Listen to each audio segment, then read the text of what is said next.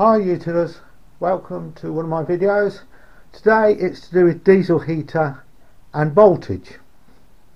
And the reason why I'm putting this up, there's still a lot of confusion out there about the voltage required for a diesel heater. Now I'm not in my motorhome, I'm in the garage, and in my garage I have one of these portable 5 kilowatt diesel heaters which is sitting here, and I run it from a car battery or a leisure battery, which there's one sitting there. It's a 70 amp one, it's not a very big one, and what I do, I run it and then I recharge it using a normal car battery charger. Now it's a standard sort of heater. I'll put this light on, hopefully you can see it. There's a display there, there's the outlet which you can put on these tubes to direct it, and I use that in my garage to direct it, you know, around different parts of the garage. It's just sitting there. It's got a built-in fuel tank on the top. I think it's, yeah, it's 5 kilowatt model. Let's have a look. Fuel 12 volt 40 watt. No. 1 to 5 kilowatt it says, depending on the setting. So it's a 5 kilowatt unit, and there's the battery. It's a 70 amp and it's just sitting there, and I disconnect the fuse so it doesn't discharge the battery, just for the display. And what I'll do, I'll get it started for you, but what I'll do is I'll put a voltmeter on the battery so you can see the voltage it starts with and what happens to the voltage when it's running. And the easy way I can do that is on my bench I'll run some wires up. So I've got a couple of terminals here, negative and positive 12 volt. That goes directly to the car leisure battery. The other one goes to a ground stake outside for my earth. And what I'm going to do, I'm going to show you the start voltage, what happens with the heater when it's running. Okay, so the multimeter is now connected. It's on voltage, DC, and it's going straight to the battery. So that's the voltage. Don't know whether that will stop down there. Well, I can hook it somewhere. Let it stand. Probably stand there. Right. So, oh God, the lighting here is terrible in this garage. Apologies. Right, it's reading. God, the reflections. 12.47 volts. That's the starting voltage on this battery to run this heater. I'm just going to put the fuse in here. Put that fuse in. Right. Right, the fuse is in. So the display is on and you can read that. That's good. Right. Voltage is 12.45. Now, during this test, it's a very crude test, but it's my diesel heater. It's got, the wiring has not been shortened and it's not been lengthened. It's the wire that was supplied with this heater, and it's tucked all the way around the back, so I didn't want to cut it off, and it runs through here and round the back and all sorts of directions. You can just see, hopefully I've got it in my hand there, and there's a bit of the cable. Alright, I'm now going to switch on. Right, and we'll see the voltage. So there's the button there. I'm going to switch on, and when I do that, we'll monitor the battery voltage. Right, it's just clicked, and it says on. Okay.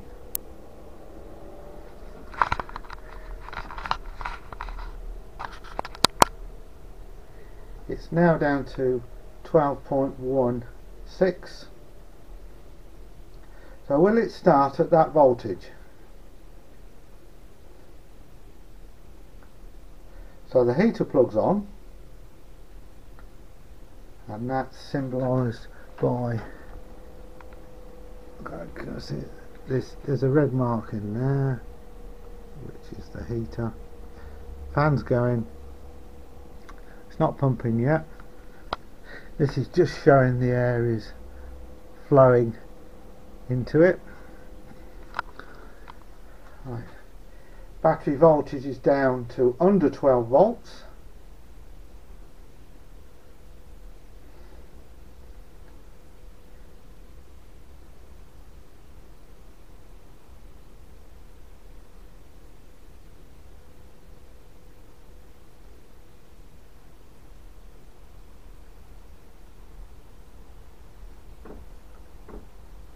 Right, it's just ticking now.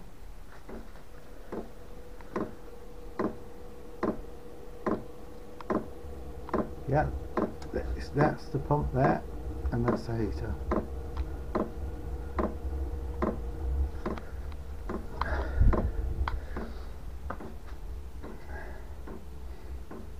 It's 11.9 volts now on that battery.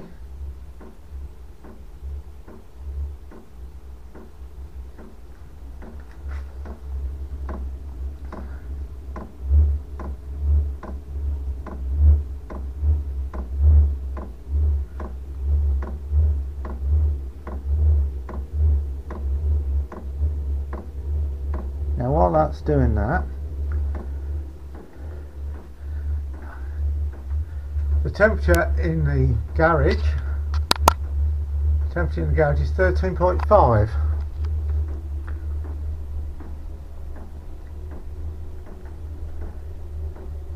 (11.9192 volts on the battery. We've got one heat symbol coming up now, just lukewarm. It's going faster.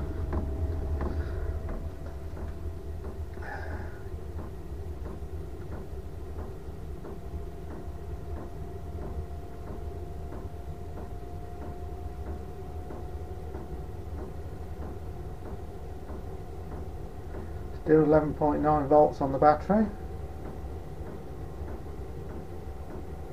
We've got two symbols on the heat setting now. Just here we've got two.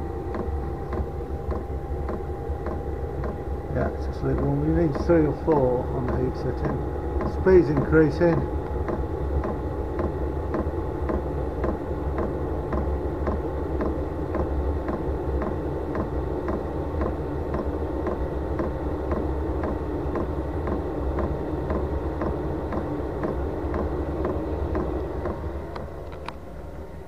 Still 11.89 actually volts.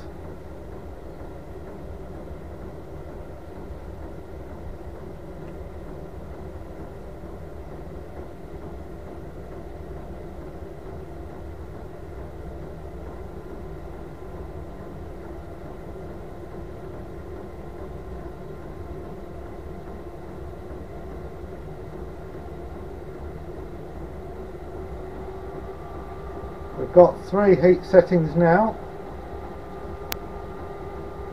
Right. So you can see that. 3 heat settings. There is the heater. It's gone off. Now up to 12 volt. So the glow plug's gone off. So this business about 14 volts people keep talking about is misleading. You don't need 14 volts. Because 14 volts, 13.8, 14 volts is like a fully charged battery. Now 14.2 at the maximum. So that just proves it. You don't need 14 volts. Because I haven't got 14 volts.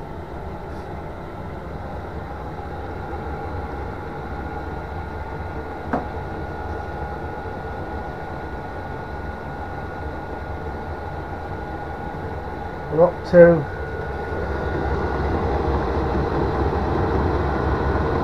we've got one red bar now, just about to see it on the display on very light. So it's nearly up to full power now, and it's been on 6 minutes.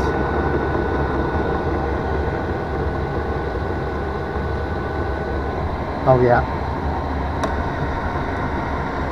That that's working. I'll get it running for a few seconds. I'll give it a few more minutes, and then what I'll do a shutdown. Now then, the heater's been running 8 minutes now, and it's got full temperature reading. There, 2 red bars. It's all full here. It's been on 8 minutes. The voltage is 12.06, and I'm going to go down in a shutdown procedure on this one. Right, see if you can get it on the camera. Hold that button in. 1, 2, 3, 4, 5, 6, and it flashes off. Right, so it's going down the shutdown procedure, and the heater, glow plug heater, is on, and it's ticking, just ticking the pump. The voltage is now 12 volt. This is probably going to go down even more. There we go. Because it's got the glow plug on, and the glow plug on is part of the shutdown process, and what it does, it they pump little fuel into it, and the idea is it burns any residue inside the burn chamber. So you've got to let it go shut down on its proper procedure. There we go, there's the voltage, and you should be able to hear it pulsing. Yeah. The fuel pump's now gone off, and it's just got the glow plug heater inside, and it'll keep going like this until all the hot air is actually blown out the heater. Take that off now, don't need that on. Fan's coming up because it's cooling it down, and you have to let it do this until it's completely off, and it normally clicks when it goes off. Right, glow plug's off, voltage is back up, 12.14, 12.15, and the heat bars here are gradually going to go down. See, it's only got like one red one now, and that will start going down. But I think that's probably about it. I'll probably just film the last part when it's almost at its switch off point. Okay, 12.18 volts. The heater's been running 12 minutes. We're down to 3 bars.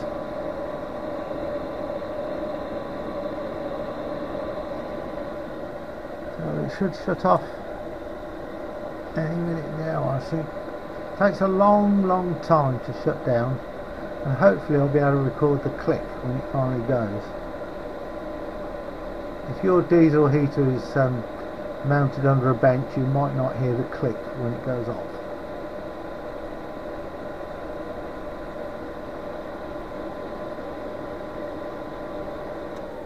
There we go, and the fan stops. So that is now off. And what we can do now, we can just check the temperature with this button here. So it's 18 degrees, 26 degrees, 12.5. So this display actually measures the battery voltage, and it's saying that's 12.5 this end, and this is 12.2. I would say this is the more accurate of the meter, the voltage reading. So it says 12.28 here and 12.5 there. Now, because I run mine from the battery and this display takes power when it's not being used, I just pull the fuse out like that and just leave the fuse there. This is all original wiring. The only difference here is I've run a couple of wires up to these terminals, so when I can charge the battery, I just plug my charger in here and hook it onto these terminals. So that's the test over with. So you don't need 14 volts for your diesel heater to work. And yeah, it's good to have more voltage. So thanks for watching. Oh, forgot to mention, priming of the burn chamber. Now, once you've installed your heater, you only need to prime it to get the fuel initially through the pump. If there's a bit of air in the pipe and the heater's working, ignore it, it will still work.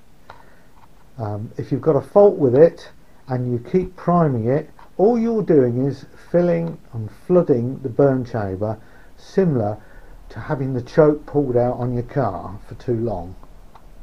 And the only way to get round that is to decarbonise it and don't keep priming it. It's the worst thing you can do with these is keep priming.